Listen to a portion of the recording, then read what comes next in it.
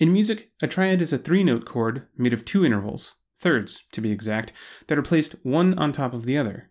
Triads are really easy to see on a staff because they line up with either all of the notes on lines or all of the notes on spaces.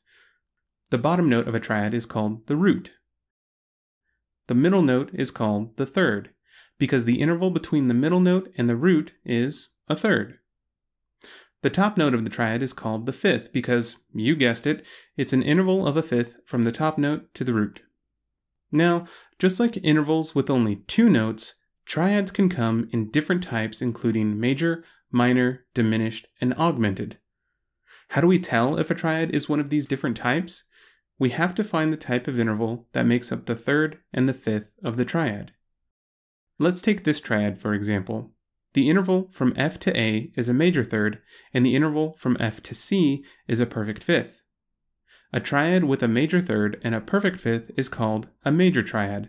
Now, if we lower the third a half step, it's now a minor third, and the triad with a minor third and a perfect fifth is called a minor triad. If we also lower the fifth a half step, it's now a diminished fifth, and a triad with a minor third and a diminished fifth is called a diminished triad. One last example. If we go back to the major triad and raise the fifth a half step, it's now an augmented fifth, and a triad with a major third and an augmented fifth is called an augmented triad. Let's do another example. Here we have the B-flat major triad. If we lower the third a half step, we get a minor third, and the triad becomes the B-flat minor triad. If we also lower the fifth a half step, it's now a diminished fifth, and the triad becomes the B-flat diminished triad. If we go back to the major triad and raise the fifth a half step, it's now an augmented fifth, and the triad becomes the B-flat augmented triad. Now, triads aren't always written with the root as the lowest note.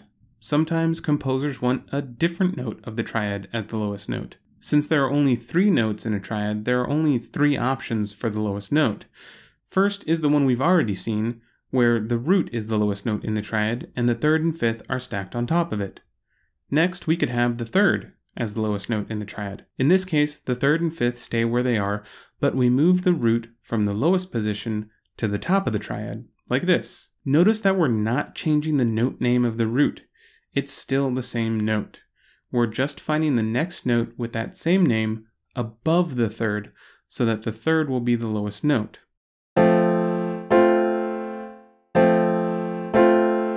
See how that sounds different? It's the same notes, they're just in a different order. Having that different bass note gives the chord a different character.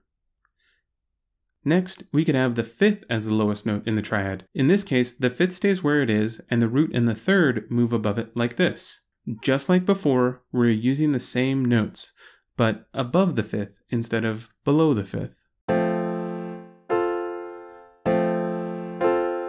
See how that sounds different again? It's the same notes, they're just in another order. Having that different bass note again gives the chord a different character. When a triad's lowest note is not the root, it's called an inversion. When the third is in the bass, it's called first inversion. And when the fifth is in the bass, it's called second inversion. If the root is in the bass, it's called root position. We'll talk more about chord inversions when we get to harmonic analysis, but I hope this video helped you get more comfortable with triads and how to identify them. If you have any questions about triads or music theory in general, let me know in the comments below. Thank you to my patrons for sponsoring this video. If you'd like to learn more about becoming a patron, check out the Patreon link below. And if you want to watch more music theory videos, check out the playlist as well. Thanks for watching.